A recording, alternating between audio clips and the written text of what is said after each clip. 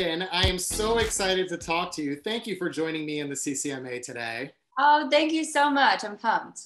Yeah, listen, I think it's so important that the CCMA is shining an awareness on the queer community that does exist within the country genre. It's something that's not talked about enough. So having people like yourself talk about this is really important, especially at a time like Pride Month. Happy Pride. Happy Pride to you.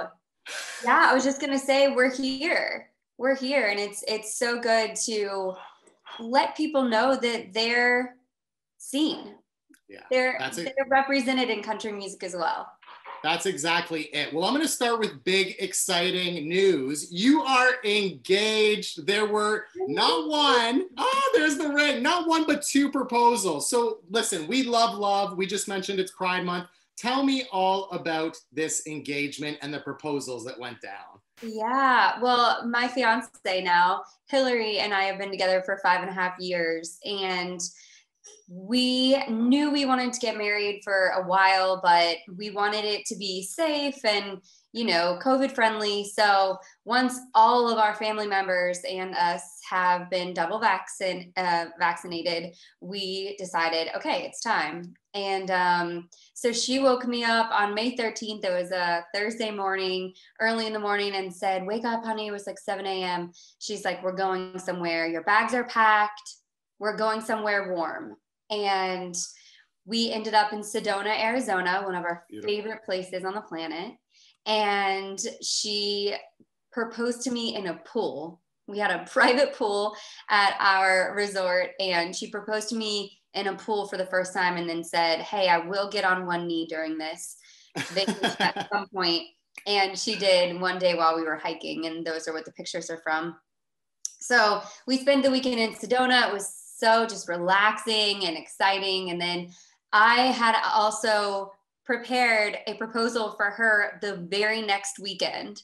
So I was dying to get these rings on her fingers. So thank God it was the next weekend. And I proposed to her. She loves our Nashville skyline. And I proposed to her on the Virgin Rooftop terrace skyline view. It was amazing. And our dog Dolly came out with the rings on her collar. Yes. And then she thought that our dog Dolly was like the big surprise. And then one by one, our Nashville friends started coming up through the secret staircase they have at the Virgin Rooftop Hotel. And then her family members and our nieces and nephew came up as well. So it was just so much fun. We felt we both wanted to give each other that really fun, exciting moment. I love it. Again, we love love. Congratulations. Super exciting. This is a kind of vague question, but as a queer person, what do you think Hillary has brought into your life in the last 5 years? Oh my gosh. I mean, honestly, she just gave me so much validation of my heart. For so long, honestly, I felt like I was just a heartless person. I would be in relationships with these really amazing men who I was like, oh, I love you so much as a person, but I just can't get there with you. And Hillary just gave me equal love. Like when we met each other, it was so magnetic and it was so clear that this was my person. And we had a lot of struggles that we went through at first, and it was really hard. But no matter what, just knowing that I had her by my side, I knew it was worth it. And I mean, just she's given me just an open world, an open heart. And I'm so thankful for her. Oh, that's so sweet. You've mentioned before that there was a point where you were advised to hide your relationship, to hide who you are. And as a queer person, I know how difficult that can be, especially when, people are saying this could be a career killer. Like, don't do this, don't say this. What was the moment for you where you were kind of like, you know what? I'm going to be me and own who I am and be proud of who I am. When did that kind of breaking point moment happen? I had a lot of stepping stones along the way that got me to self-love and just one of the biggest things was I got really sick, like really physically sick. I got ulcers in my small intestine. Oh. And my doctor looked me in the eye and was like, listen, you have to get off the road. Like, and whatever you're doing that's causing these ulcers, like you need to figure it out. And so basically I knew it was the emotional problem of me keeping such a big part of me, suppressed. Yeah. And that was a big moment for me when a doctor looks you in the eyes and says like, hey, you're dying. Like your body is physically dying.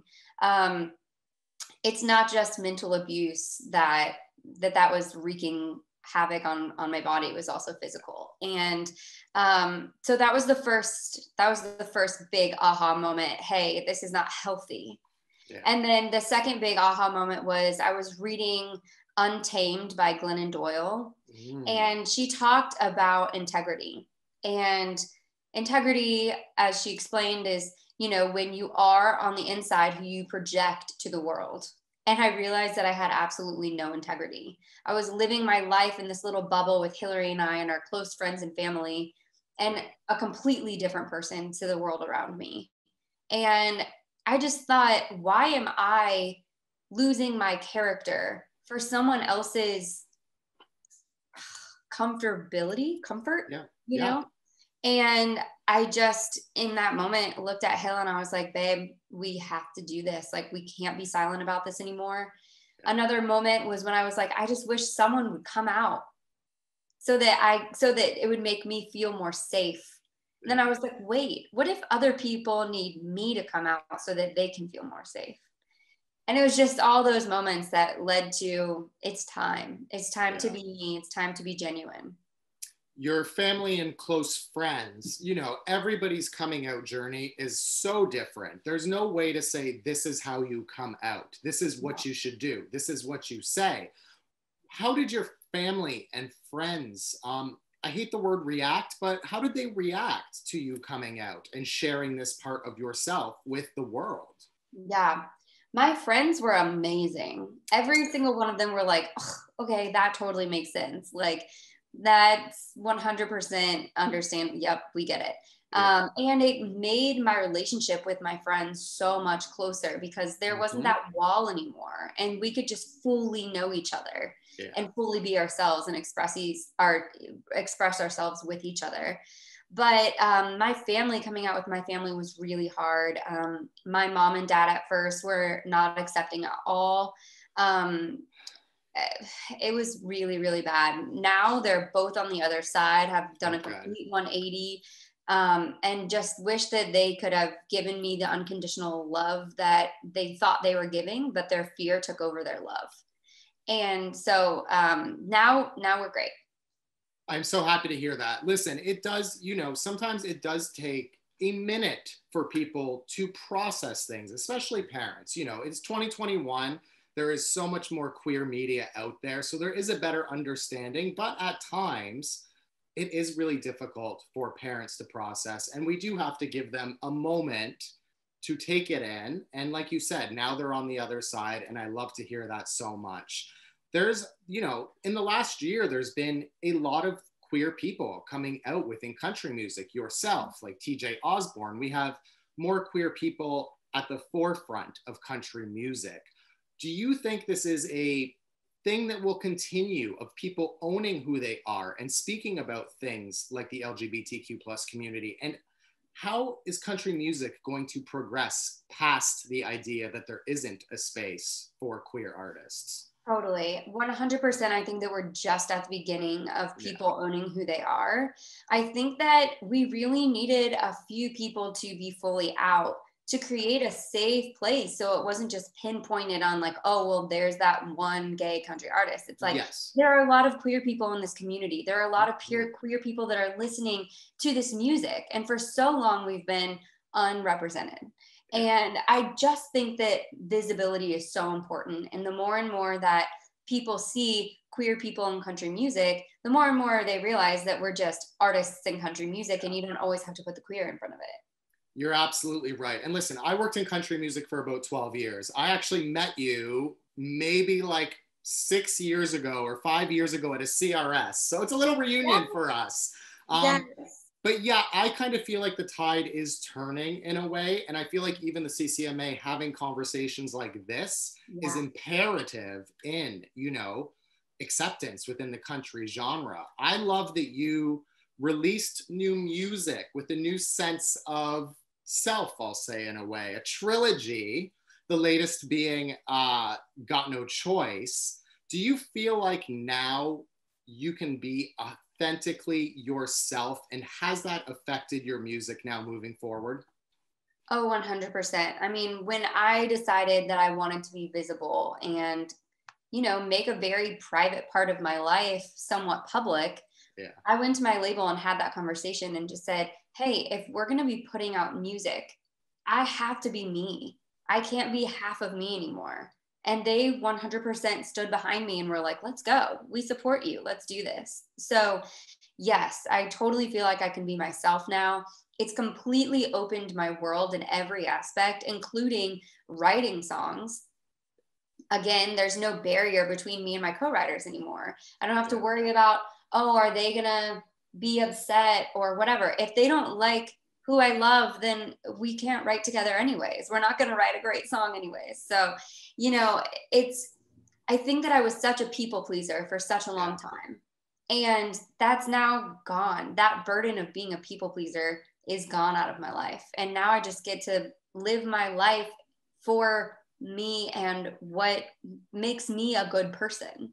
So yeah, it's changed everything.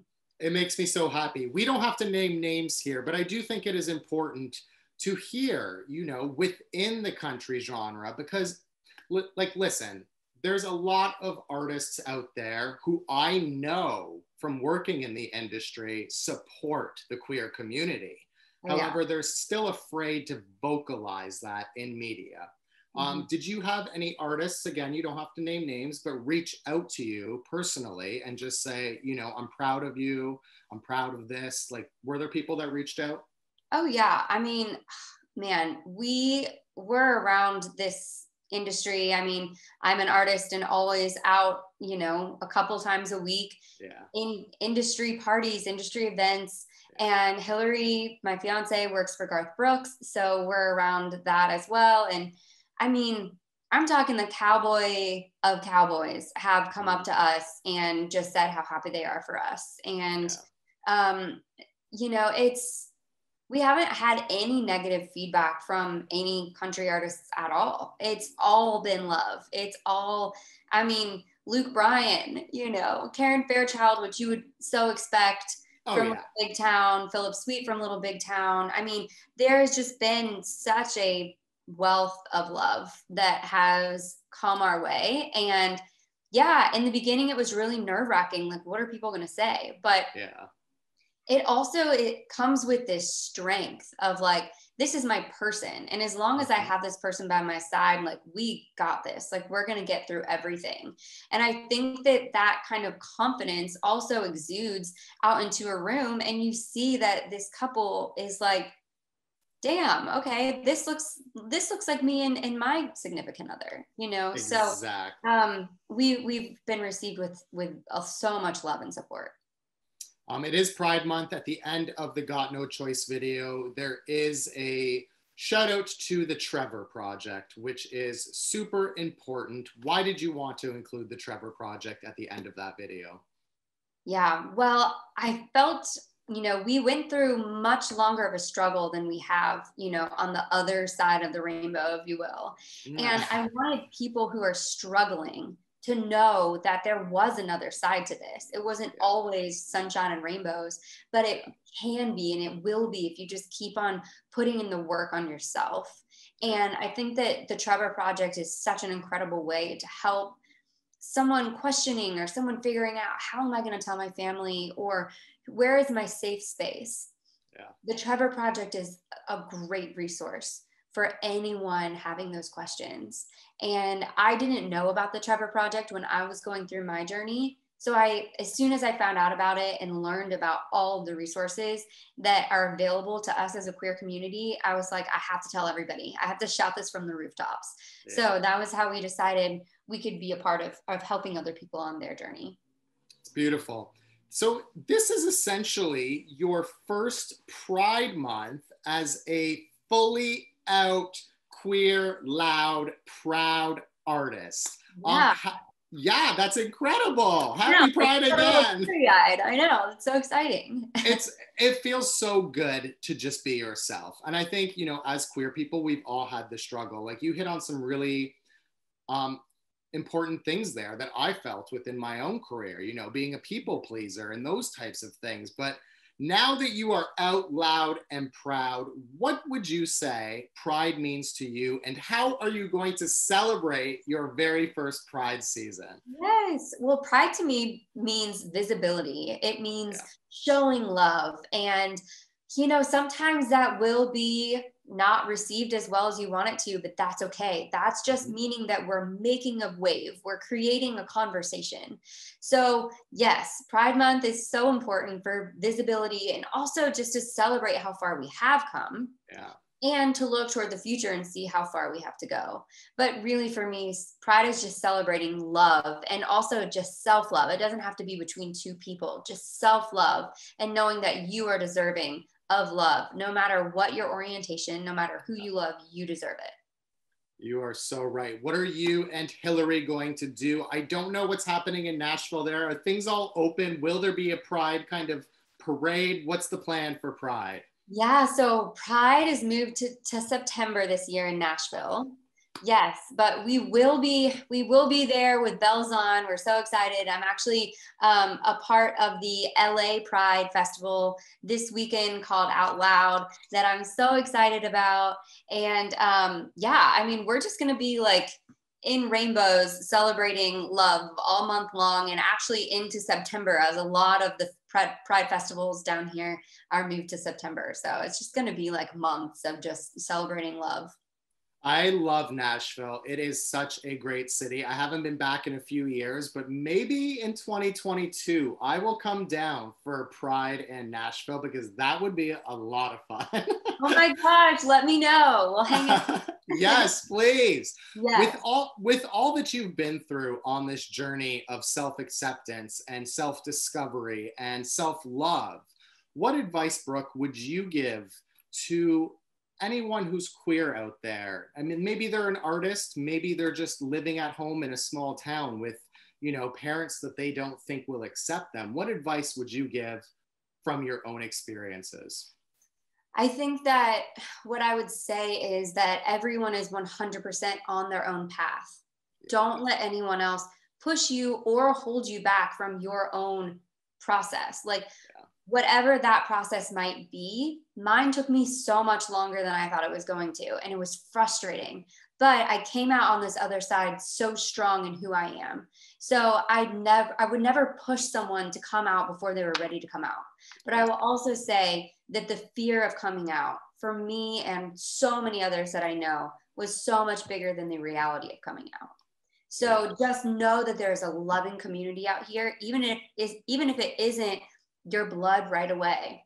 Yeah. The queer community is so loving and so accepting and so here with open arms to just pull you in and put you under our wing, that you will have love and you will have a community. And hopefully your parents or your family will come around. Maybe they'll even just be like, yeah, honey, we've known that forever. Yeah, exactly. Right. Yeah.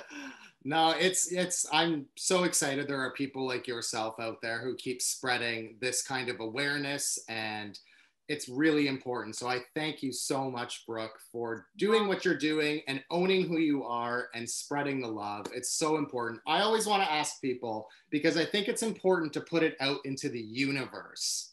I'm a big believer of putting stuff out into the universe. So let's say 2022, what does Brooke dream of? What is on that bucket list? I would love to be on a tour, like a very country core tour, maybe with like Thomas Rhett, Lady Antebellum, Dan and Shay.